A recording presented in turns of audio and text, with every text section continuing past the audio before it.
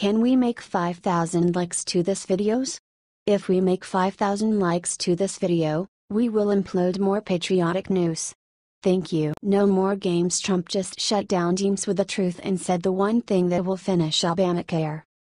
President Trump is tired of playing games with Congress and the hammer is finally coming down. After numerous efforts to expose the ridiculous details behind Obamacare, President Trump was forced to give members of Congress, and the public, a much-needed wake-up call.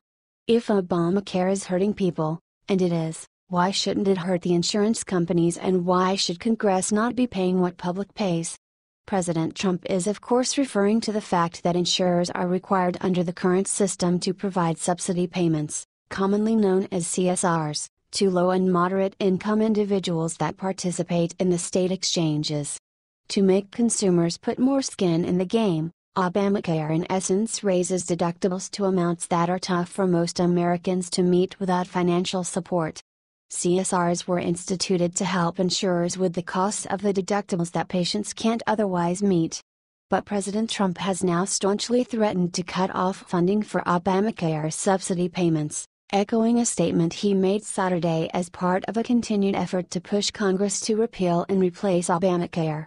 President Trump promised lawmakers that if they failed to pass a bill to end the backwards health care program, he would quickly put an end to federal funding for Obamacare subsidies. Indoctrinated Dems are clearly losing their minds over this decision, but it's about time our nation took serious strides towards cleaning up Obama's mess. President Trump has been consistently adamant regarding his goals for United States health care, and the first step is ditching what's been proven to be ineffective and downright hurtful to the citizens of this country. Are you proud of your president's decision to put the people first? Share this now so Trump sees our support and knows he's making the right choices for America. Sources: dailycaller.com.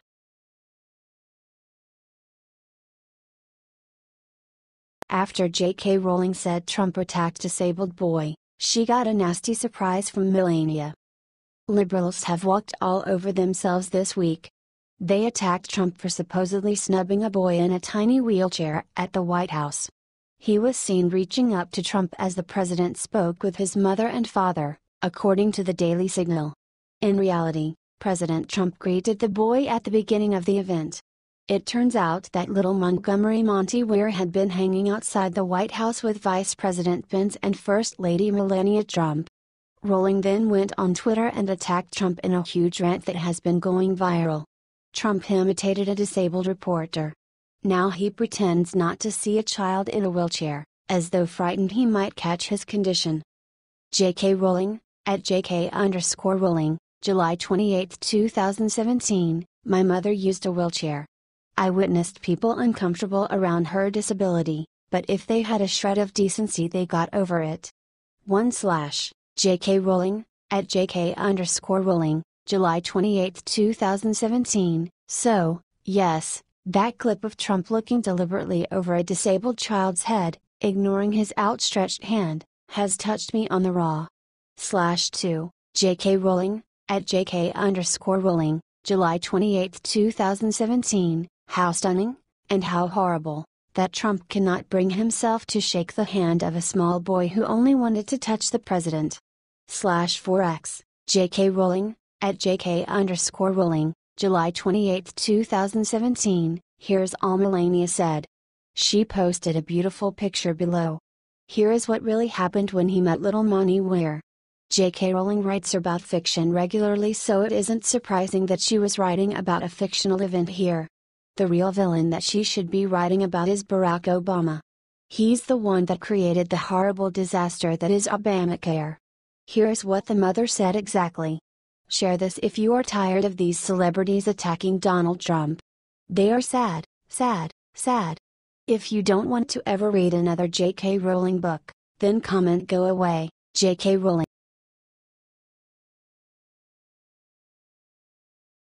It's not over right after Trump thrashing, representative leaders did something incredible for health care. The full repeal and skinny repeal might have failed this week, but legislators are already back to work on a new health care plan. Republican Congressman Mark Meadows, RNC, told the Washington Examiner on Sunday, We continue to work on two different plans with our Senate colleagues. We will continue to do that over the next couple of weeks on a plan that can get to 51 inches, President Trump, frustrated after weeks of inaction, has urged Republican legislators to do just that. Rep. Meadows is a leader in the Freedom Caucus, and one of the key plays in the effort to repeal and replace Obamacare.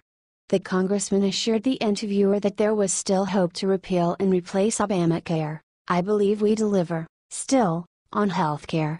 To suggest that everything is over is not understanding the dynamics going on right now in the Senate. It's not over. Meadows said they still have time to get it right, and has been pushing Congress to work through their August recess. We can be disappointed with the results. At this point, this is one try on the Senate side. We probably have two more tries before we have to pack it up and go home. Honestly, this is great news, and it shows that President Trump is putting an extraordinary amount of pressure on legislators to pass something to bring relief to the American people, as he said on Saturday, so don't lose hope yet all.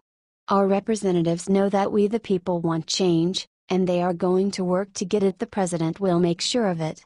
Share 50,000 times to get the message far and wide.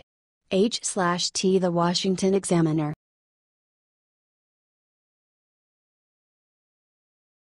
God bless, the one word Trump said as he honored this veteran made everyone in the room tear up. President Trump presented the Medal of Honor to 71-year-old Vietnam War veteran Army medic SBC James McCloughan. Watch the video at the end. McCloughan was recognized for his valor during the Battle of Huon Hill in 1969 when he was 23 years old. McCloughan has been seriously injured but entered the kill zone to rescue 10 fellow soldiers. When McCloughan received his injury, his captain said he could leave the battle to get treatment, but, McCloughan said, he knew me enough to know that I wasn't going. Not only was McCloughan able to rescue 10 other soldiers, but he also managed to use a grenade to take out an enemy RPG position. The White House said of McCloughan, he voluntarily risked his life on 9 separate occasions to rescue wounded and disoriented comrades. He suffered wounds from shrapnel and small arms fire on 3 separate occasions, but refused medical evacuation to stay with his unit, and continued to brave enemy fire to rescue, treat, and defend wounded Americans. McCloughan was also awarded the Combat Medical Badge, 2 Bronze Stars, the U.S. Army Valorous Unit Citation, the National Defense Medal, and 2 Purple Hearts. During the ceremony, President Trump spoke about McCloughan's service and sacrifice, saying, "Today 320 million grateful American hearts, Private McCloughan carries one immortal title, and that title is Hero." He continued, "We thank you for what you did for all of us." This speech is really touching. Watch the short video. I don't know who looks more proud, SBC McCloughan or President Trump. Let's get this hero the recognition he deserves. Share this far and wide. Comment God bless our troops so everyone can see how proud we are of our vets. H/T Fox News.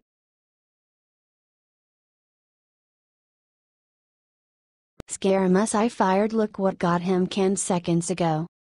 Just days after Anthony Scaramucci let loose with a profane tirade against several members of President Trump's senior staff, the former White House communications director has officially been ousted. Scaramucci's tenure lasted a mere 10 days, and he lost his job on the same day that former Department of Homeland Security Secretary John Kelly was sworn in as President Trump's new Chief of Staff. The outspoken Scaramucci quickly clashed with then Chief of Staff Reince Priebus, ripping him to shreds in a vulgar interview published by The New Yorker last week. But it didn't come as too much of a surprise for Scaramucci, who according to CNN, had told Kelly he would leave his position to allow the new Chief of Staff to put his own team together. This is a strong sign of President Trump doing his darndest to build a productive administration for the future to come. If one piece doesn't fit, the whole puzzle can't be completed, and draining the swamp has long been a complicated task.